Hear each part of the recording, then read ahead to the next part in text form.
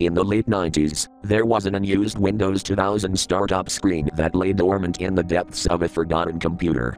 This eerie artifact had been cast aside, abandoned by its creators, and left to gather dust in the darkest corner of an old office building. As the years went by, the energy of the forgotten startup screen began to change. It soaked in the negative emotions and frustrations of those who had once relied on it to boot up their computers. It absorbed their stress, their disappointment, and their anger until it became something far darker and more sinister.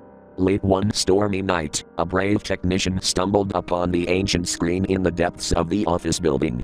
Ignoring the warnings of his colleagues, he decided to bring the forgotten relic back to life. Little did he know that he was about to unleash a malevolent force upon the world.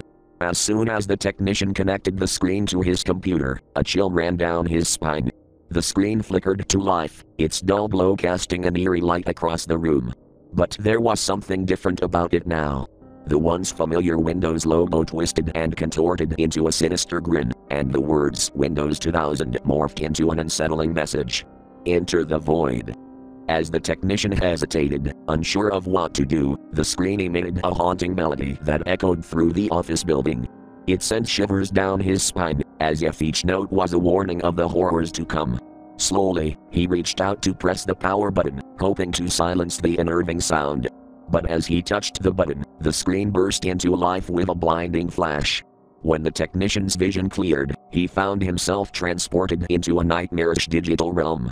The once familiar Windows desktop had transformed into a twisted labyrinth of glitched images and distorted icons. Every step the technician took was met with a cacophony of whispers, as if the very code of the system was mocking him. The once harmless startup screen had become a malevolent entity, determined to consume his soul and trap him in its digital purgatory forever. As the hours turned into days, the technician fought desperately to escape the clutches of the haunted screen. But no matter what he tried, the screen seemed to anticipate his every move. Its glitched images twisted and contorted, forming grotesque faces that laughed at his futile attempts to break free. In his final moments of despair, the technician stumbled upon a forgotten folder on the desktop. Inside, he discovered a single text file with a cryptic message. To break free, you must find the corrupted code and restore its purity. With renewed determination, he delved into the heart of the corrupted system, searching for the fragments of the original code that could set him free. Days turned into weeks, but the technician refused to give up.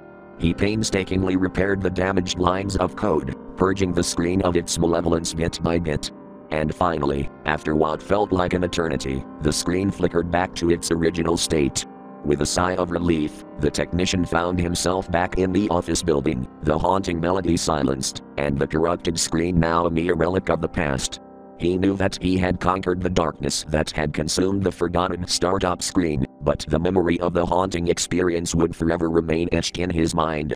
And so, the unused Windows 2000 startup screen returned to its dormant state, its malevolence quelled for now. But deep down, it knew that its sinister influence would forever linger, waiting for its next victim to awaken the darkness once again.